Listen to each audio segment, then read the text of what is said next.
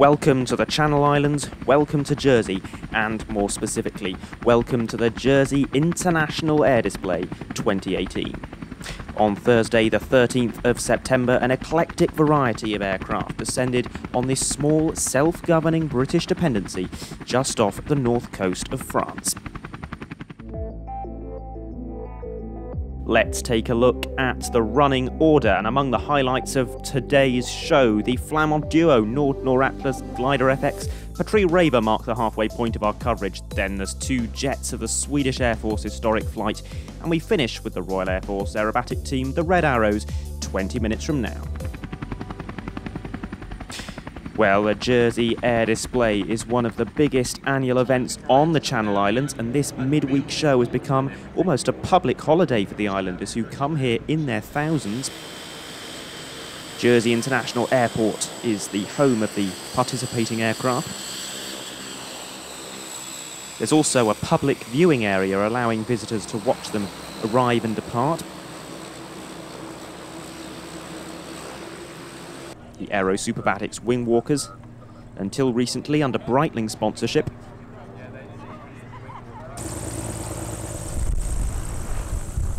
And that's Rich Goodwin starting up his Pitts S2S. Also on the ground with it, a Yakovlev Yak 3U from France. Lower Park on the outskirts of the capital, St Helier, is the focal point for the action on the ground. That's where you'll find trade stands, ground exhibitions and live commentary. Also operating from the Lower Park end of the beach is the Glider FX display team, and it's the first time in the show's history that aircraft have actually operated from the beach itself. Display datum, though, is actually around a kilometre west of here.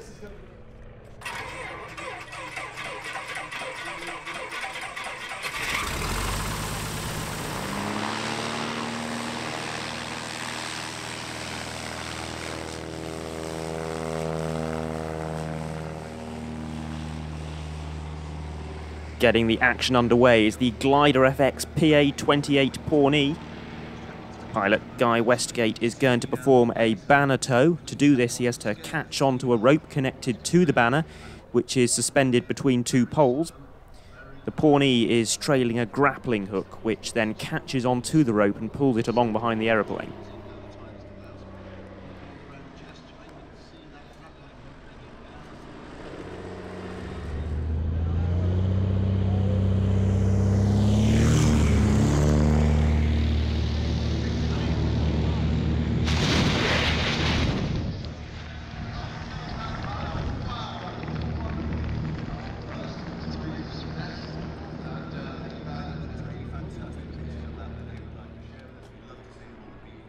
The banner is advertising British Airways flights to London. In fact, the majority of flights from Jersey are to the British mainland, somewhere in the region of 20 flights a day. That's because the only other way to get there is by ferry, which takes around 8 hours.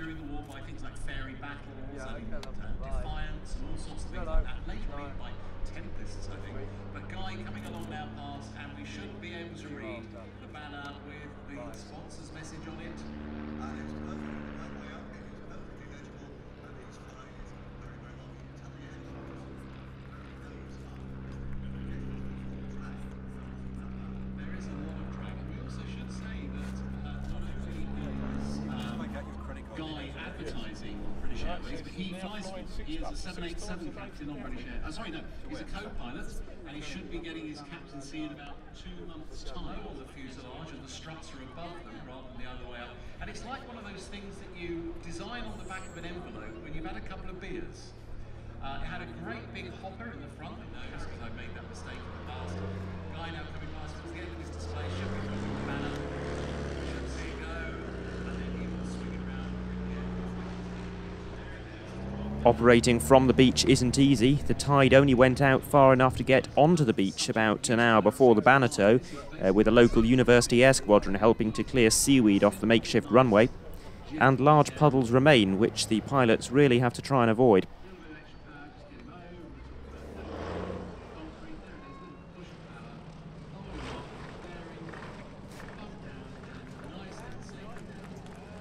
Now from the Amicale à l'Ensonnée des Avions Anciennes is their pair of Dassault Flamands.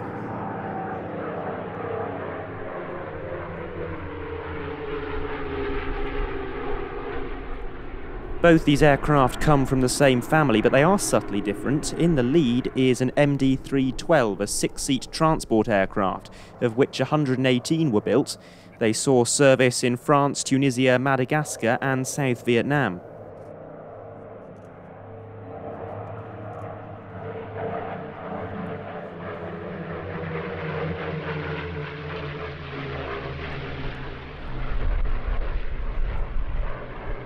And behind it is an MD-311, which is a navigation trainer, as you can see from its distinctive glazed nose.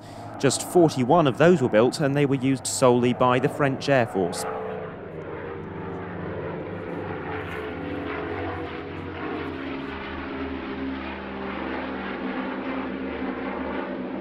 The pairs display can be seen across northwest Europe, last seen on the UK mainland in 2013 at the Eastbourne International Airshow.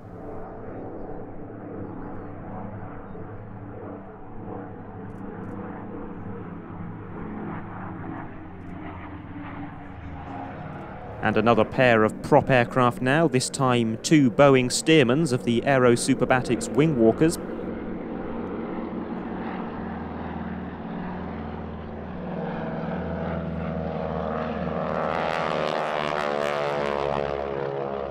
Founded in 1986, this team have performed under a number of guises: the Crunches, the Utterly Butterleys, Team Guino, and until 2017, the Breitling Wingwalkers.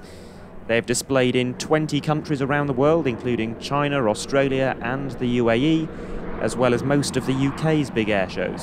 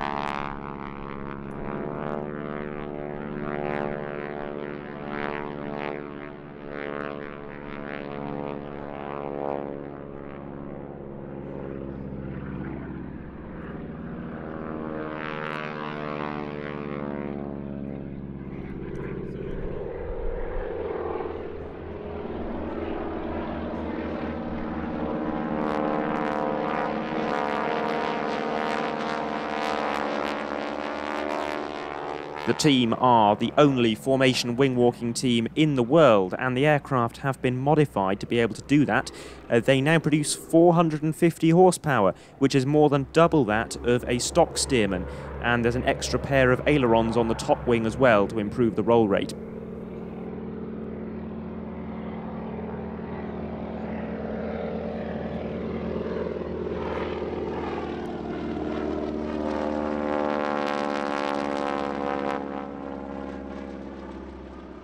Now this is something really quite special, the world's only flying Nord 2501 Noratlas. It's a fairly regular sight on the French airshow circuit, but certainly not overseas. This was one of only 2 overseas appearances in 2018.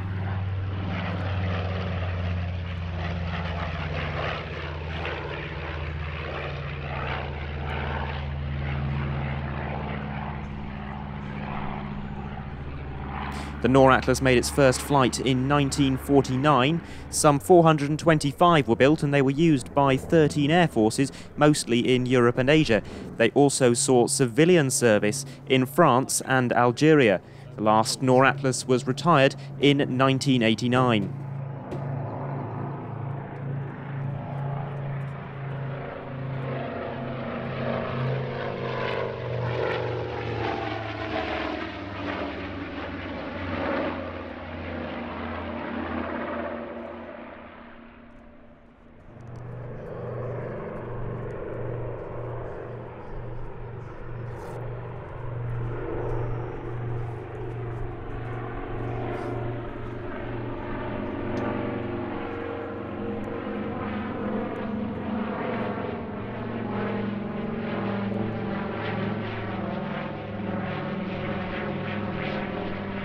This particular plane is operated by Le Nord Noratlas de Provence, an association dedicated entirely to keeping this aircraft in the air.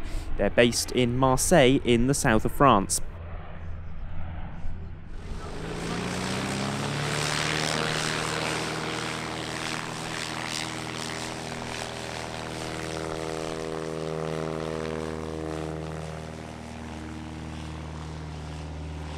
And now back down to the beach as Guy Westgate takes to the air once again.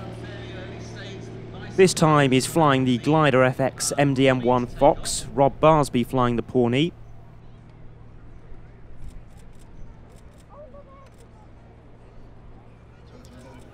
And this is the roll on tow, one of Guy's specialities. Guy actually holds the world record for the most consecutive rolls while on aero tow, which he set at the Portugal Air Summit 2018. And the record is an unbelievable 100 rolls, which took almost 12 minutes to complete.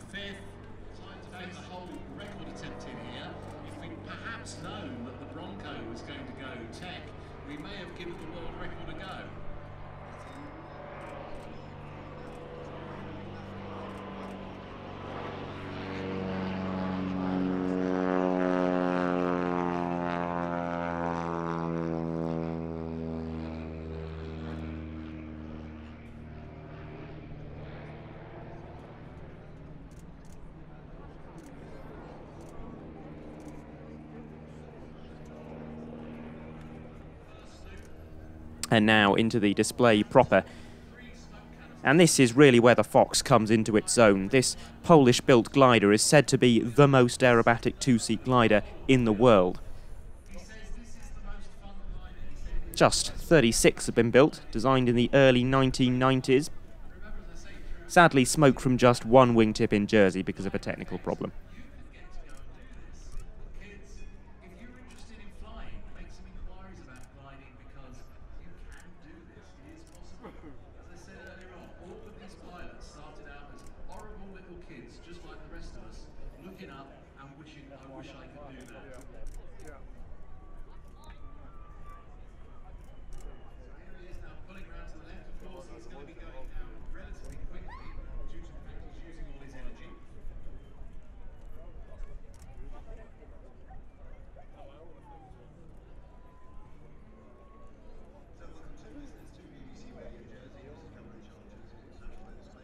Guy Westgate is the team's main pilot. He's been the British National Glider Aerobatic Champion at the unlimited level 8 times.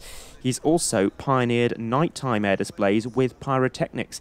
In fact, he performed the first ever pyro display in the UK in 2010, and he's been instrumental in setting up a number of such display teams. He now leads both Glider FX and the Aerosparks display team.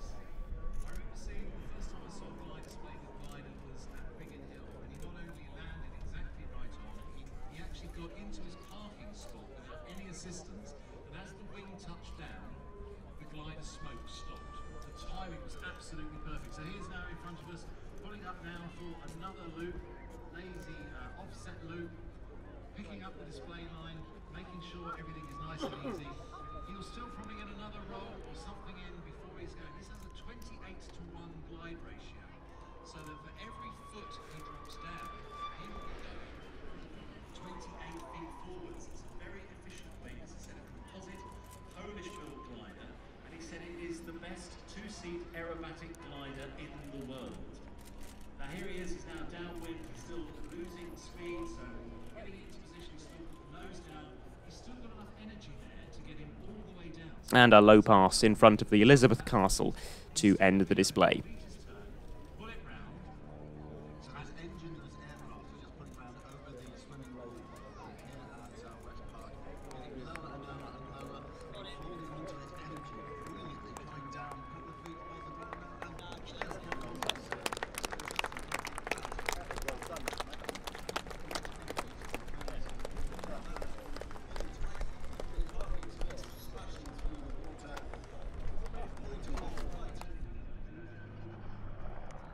And here's something rather different, the Patry Raver flying the Rutan Acro EZ.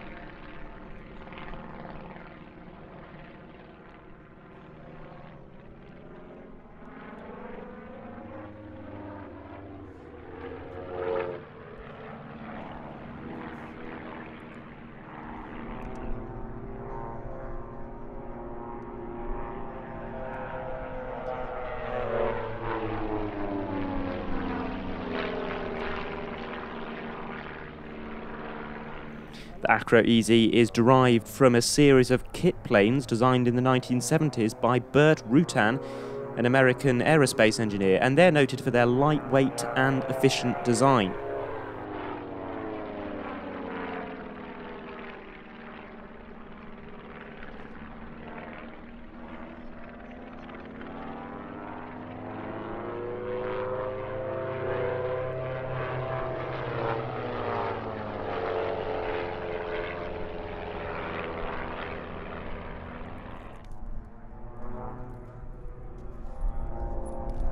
This French team has been performing their unique and energetic demonstration all over Europe since 1992.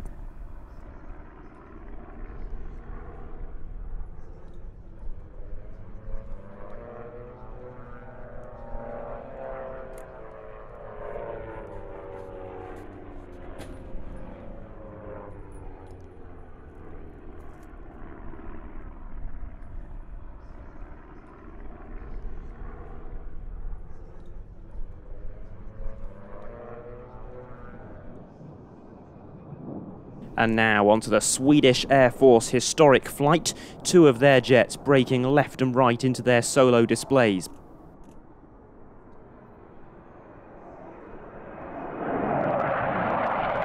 First up is the Saab J-35 Draken.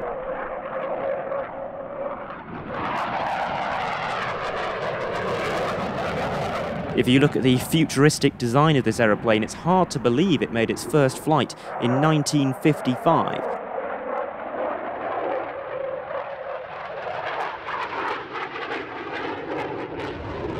"651 were built. They were used by 5 European nations and the United States National Test Pilot School, with the Austrian Air Force being the last to retire the type in 2005.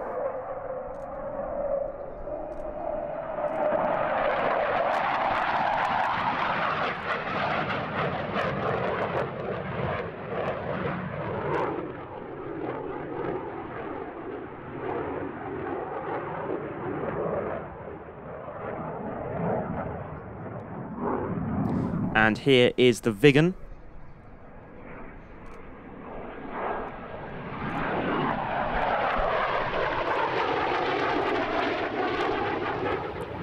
First flew in 1967, 329 were built, and it was operated solely by Sweden, being retired in 2005.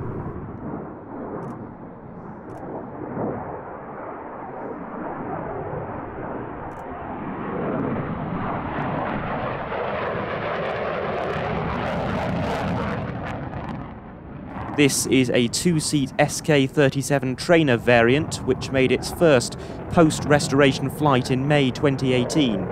The Swedish Air Force historic flight really do a superb job flying a huge fleet of these classic jets, Viggens, Lancens, a Draken, Tunnen, Hunter, Vampire and Saab 105 among others, and several of those aircraft have been returned to flight just in the last few years, which surely makes them one of the most prolific collections of Cold War era jets anywhere in the world.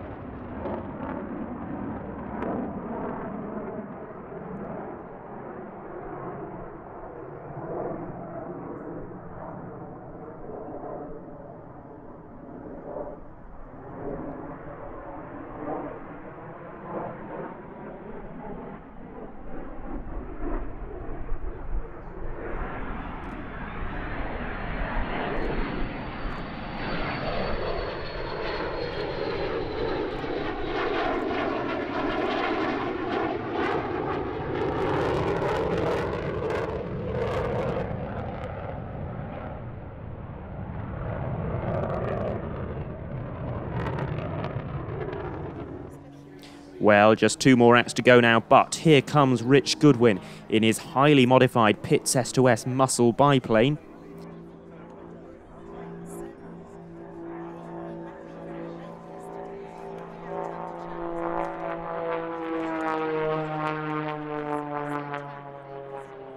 This isn't a stock Pitts, it's been extensively modified. Some of those Modifications include new landing gear and an uprated engine.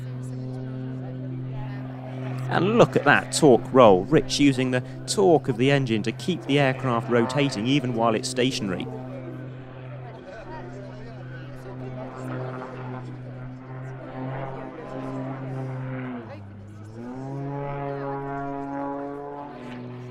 Rich's latest mission is to build a Pitts S2S fitted with a pair of Lynx jet engines, which, combined with its Lycoming 540 engine, will give it a power-to-weight ratio of greater than 1:1. That aeroplane should be ready to fly in the first half of 2019.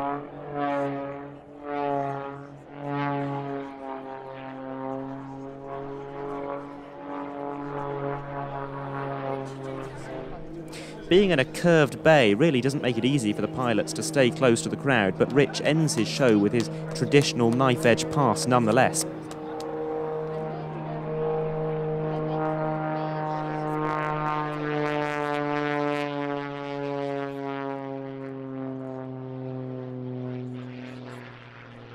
And now, perhaps the stars of the show, the Red Arrows. Well, good afternoon, ladies and gentlemen, boys and girls. Please welcome the Red Arrows! The Red Arrows have a long association with the Jersey Airshow. Until recently, the team had never missed a single edition of the show. In fact, it was the only show they'd never missed. But that all changed in 2017 when the Reds were on tour in the Middle East during the Jersey Airshow. And it'll be the same story in 2019, with the Reds due to tour Canada and the USA in August and September.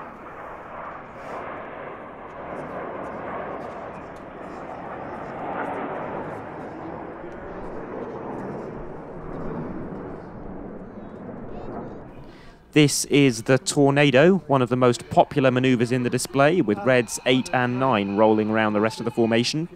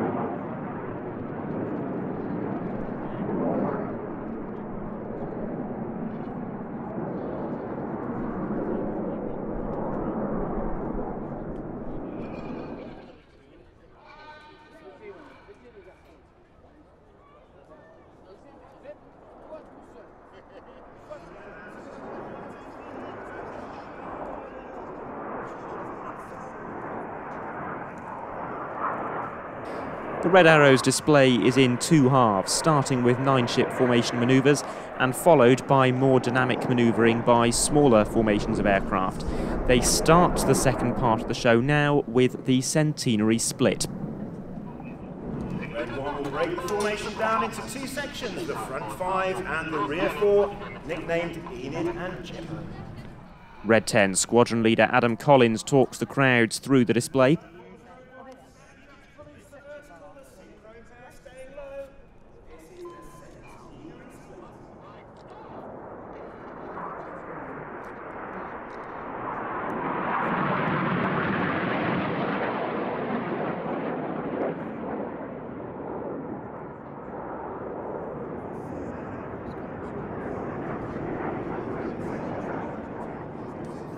Before rolling in the spectacular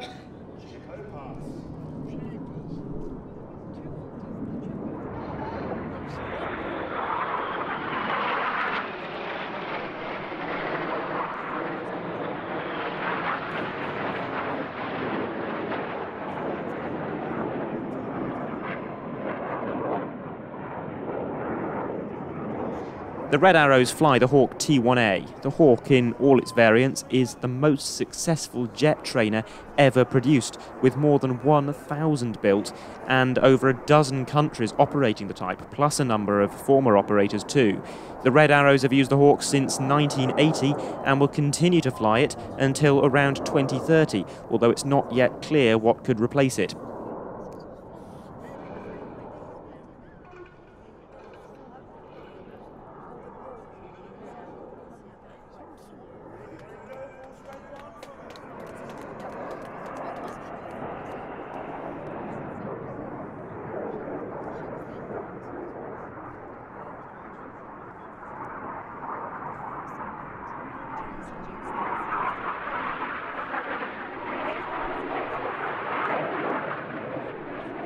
The Hawk is also a very popular jet among other aerobatic teams. It's used by the Saudi Hawks, India's Surya Kiran, and the Midnight Hawks of Finland, plus a number of defunct teams such as the mixed-type Indonesian team Jupiter Blue.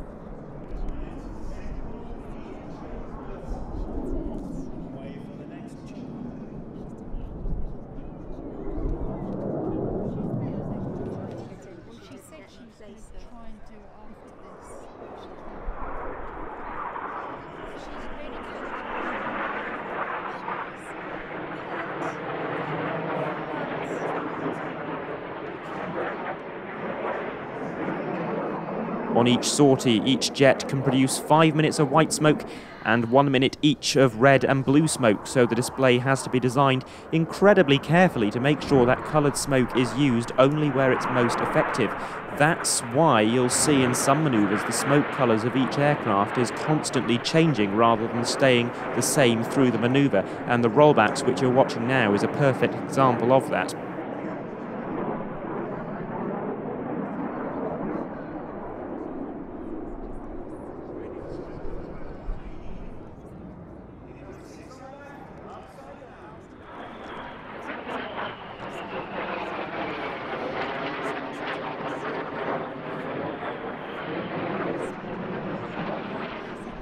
And the Red Arrows end their display with the Vixen break. You've been watching the Red Arrows!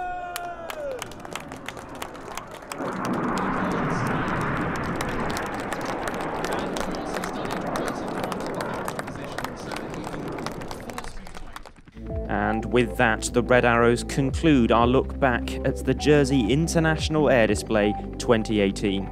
It has been a truly memorable airshow featuring an eclectic mix of elusive aircraft and firm favourite displays, together representing all facets of aviation. And Jersey itself has been an excellent host, a picturesque seafront venue, a friendly and relaxed atmosphere, and perfect weather, combined to cement Jersey's position as one of Britain's truly unique air displays. To see more feature-length airshow reports, please do visit our website, thisisflight.net. Until next time, from me, Adam Landau, it's goodbye for now.